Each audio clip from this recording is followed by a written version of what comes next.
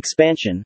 That time, the heroin epidemic was Oof. really heavy Yeah, in man. the area. Fuck yeah. Yeah. And I didn't know much about it because I was a youngster.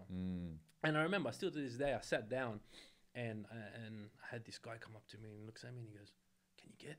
And I'm like, "What do you mean, man? Like, you want some weed or?" Yeah. It's like, "Nah, can you get gear?" And I'm like, "Gear?"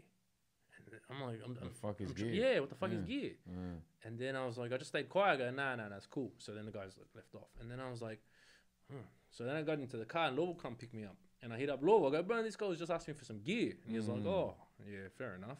And I'm like, gear. And he's like, heroin, you know? I'm like, okay, here we go.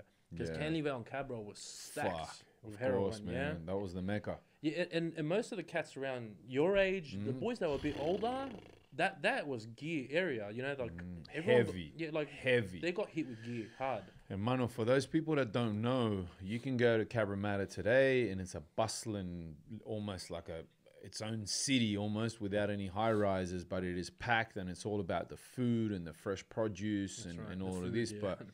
Back in the day, people would avoid catching the train to Cabramatta. They would get off Canley or even Carama or whatever to avoid having to go into Cabramatta because Cabramatta was heavy with junkies and of course the dealers and everything that brought with it.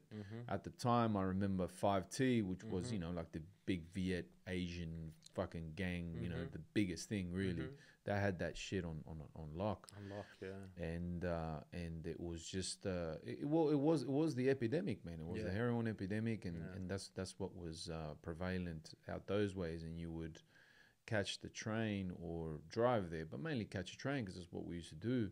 And you would walk around and you would see fucking zombies, you know, junkies looking to get on, and then the sus cunt hanging around the corner or at the pub or whatever. Right.